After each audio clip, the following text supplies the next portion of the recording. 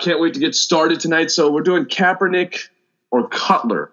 Yeah, we're going to touch on this because they're the two, I guess, biggest names for quarterback on the free agent market right now. I know Kaepernick is quote-unquote blackballed by some people, but I honestly think he has a skill set that would work for certain teams, at least not be a viable backup for somebody. Yeah, I could see that. I could definitely see that. I mean, I was expecting the Browns to actually take some interest in him, just for the sheer fact that they have nobody on the quarterback. And because Hughes Jackson is the quarterback whisperer. Exactly. So, I mean. And then, with Cutler, I think Cutler, he had his days. I think he's maybe a starter, but very low-end starter.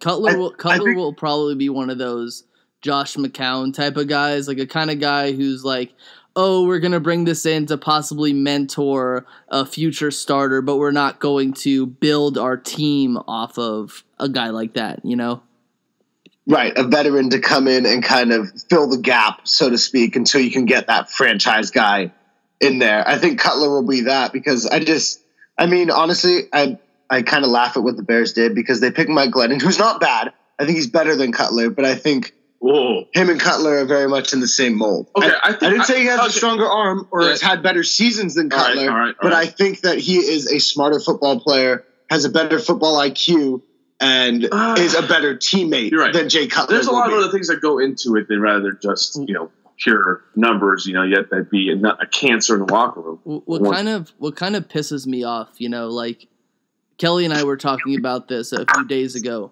But my question is, if a guy like Mike Glennon, who is now the Bears are viewing him as a starter, they're not going out to get, Mitch Trubisky. I think the Jets are possibly going after him. But why? Yeah, anyone in the draft? Why is a guy like Mike Glennon? Why is a guy like Mike Glennon? Sorry, I had a brain fart. Why is a guy like Mike Glennon considered a starter, but not Nick Foles, a guy who has won in this league? I don't understand how he's been relegated to backup quarterback. I know I just went off on a tangent, but why is he not even put in a Josh McCown type role? What you have to wonder why, Hank. But I have no idea. It's team fit. Team fit. Forgotten about him. I mean, when was the last time he started? Was it at the Eagles? No, he got a job at the Rams, and he couldn't hold that, right? Yeah, who's a good quarterback for the Rams? No one, especially not with Jeff Fisher. I know, yeah. But my thing is, if you have certain guys who are going to be starting quarterbacks, or maybe even backup quarterbacks, I don't understand how a guy like Colin Kaepernick cannot find even a backup role. Because of his political standards, which is so stupid. When it comes down to it, okay, so what? He has an opinion. He voiced it. But you know what? He's not the first athlete ever to stand up for something he believed in. Muhammad Ali was known for it. There's plenty of other athletes. Michael Jordan was known for never standing up for anything and not having an opinion on anything. But you hear it from other athletes right now. You hear Steph Curry made some comments this season. Greg Popovich made a comment about how stupid he thinks Trump is. It's not unheard of for people to, I think it's just because Kaepernick took a stand. Colin Kaepernick took a stand for something, and the way he did it offended a lot of people. And I think that NFL teams are shying away from him. Well, simply because NFL is about money, and people look at it as that's baggage. Right. That's a lot of money. Think about a huge swath of people, and I'm not trying to get political, but think about there's a lot of people out there that despise Kaepernick because what he did was desecrate the flag to those people, and that's everyone's opinion. Yep. Everyone's entitled to it, but as a business sense, it doesn't make business sense. You're right, and to add on to that point, let's just look at the NFL. The NFL cannot coach with him. Can't do it. I want winners. Sorry. let's just look at the NFL atmosphere or landscape, if you will. Where are most of the teams around the area? In the middle and the East Coast. Not a lot of teams out in the West need a quarterback. Right? No. So all the teams that would be looking for a quarterback are flag waving people. So that, i.e., you're not going to have a lot of people or teams, for that matter, to come seeking your attention, because out there in the Midwest or Central America, you're not going to find people. He doesn't fit the marketplace. He doesn't fit the mold. The only place he can play is Oakland or San Francisco. Why do you think everyone ate up the Tim Tebow? Yeah. All those people in Colorado and stuff like that, they loved it. Man of God, do your thing, Tim Tebow. That's fine. Once again, everyone's entitled to their own opinion. I think Colin Kaepernick has a better skill set than Jay Cutler does. And I think Colin Kaepernick's a better teammate than Jay Cutler is.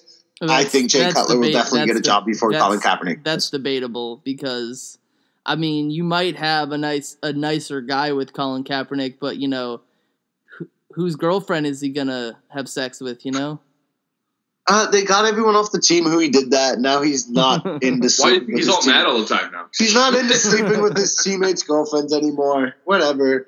Somebody allegedly did something with LeBron James's mom. LeBron James came back to Cleveland. Delonte West. He's still fine with everyone else there. Well, Delonte West is out the league. That's why. And didn't Golden Tate have to leave the Seahawks because didn't he sleep with Russell Wilson's wife?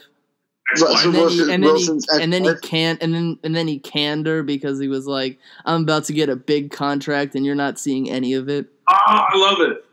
I love it. Total shade. I love the shade. And he's like one of those automatic awnings, just casting automatic shade with that. And that's beautiful because she did him wrong. So bada boom, bada bing. So Hank, I get what you're saying about he did that one time. And there is a lot of speculation about him being alienated at not the end of the Hard, but the what's his name? The Tom Sula? The Tim John Sulas of the world. The Jim Tom Sula era.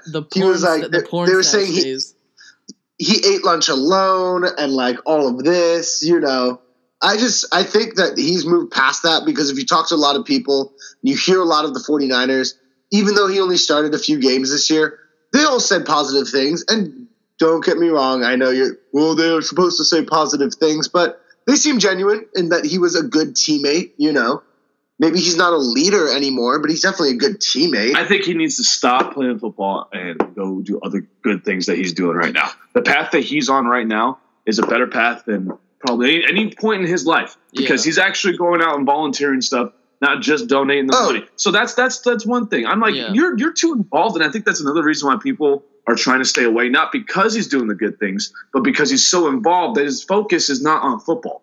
There's a lot of different areas, different places that like ideas are coming from. What is why he's not getting blackballed. It's just the stuff that he's doing it's not pro football. I'll tell you that. And don't get me wrong. Aside from whatever you think of his stance and what he did last year during the national anthem, this man, I have respect for him in what he has done. In terms of giving back to the community, he literally put his money where his mouth was, and he has donated. He's almost reached that $1 million. He's already done.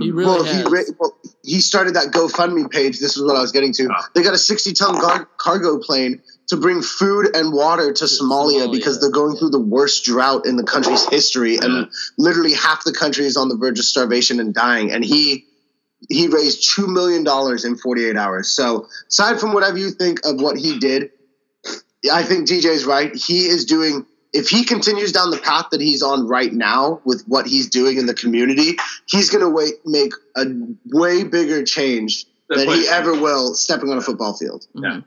And again, the black ball is not just because he's like standing for something. I think it's just his mind is somewhere else right now. Football is not the number one priority. It goes family, football, but he's got family, the world, peace, volunteering, then football. Yeah. That's not what teams are going to want as much as maybe he's not driven right now, Hank. But we'll see. We'll see what happens. Like I said, I think that Cutler will get signed. Definitely before Kaepernick. I think Cutler will get signed before Kaepernick. I could see Kaepernick go to Miami. That'd probably be the only other place that would be acceptable. Right, they extended Tannehill. I mean, before it might have been the Jets or the Bills.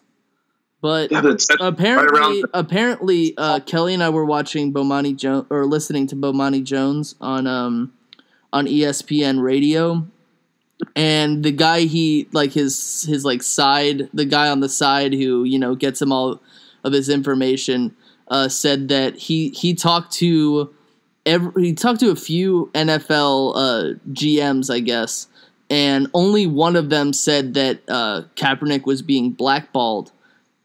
But then when he pushed him for more answers, he was like, "Oh no, he's not. I'm just kidding." So he originally thought he was being blackballed, but then he wasn't willing to state, kind of give more information. That makes sense, and that's why I think for that sheer fact right there that it's not a political blackball or blackball in any sort of fashion. It's just where his mind's at right now. But yeah, I think Cutler is going to get signed first as well.